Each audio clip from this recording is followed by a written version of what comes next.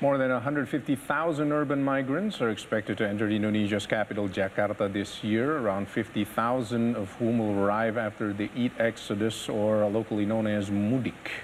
Authorities estimated a surge of urban migrants by 20,000 to 50,000 people, most of which come after the Eid season.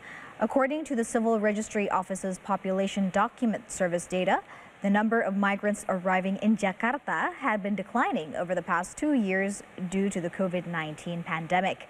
It is predicted this year's total number of new migrants will be around the same as it was in 2019, between 150,000 and 180,000 people, most of whom are expected to arrive in May or after the Eid homecoming season.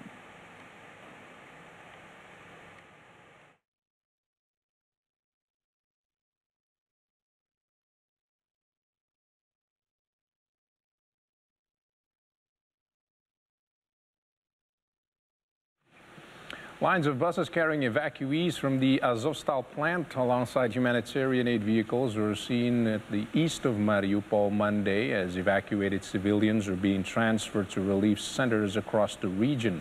The evacuation from the plant in the besieged port city is expected to continue, with those leaving Monday going in the direction of Ukrainian-controlled Zaporozhye in the northwestern Donetsk, while others were being sent to relief centers in Russia and also elsewhere in Donetsk.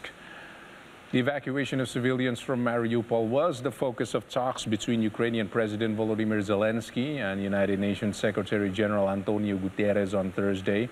However, the evacuation process has been far from smooth, with one local woman claiming in an interview released by the Russian Ministry of Defense on Sunday that Ukrainian forces had threatened civilians inside the Azovstal plant and forbade them to leave.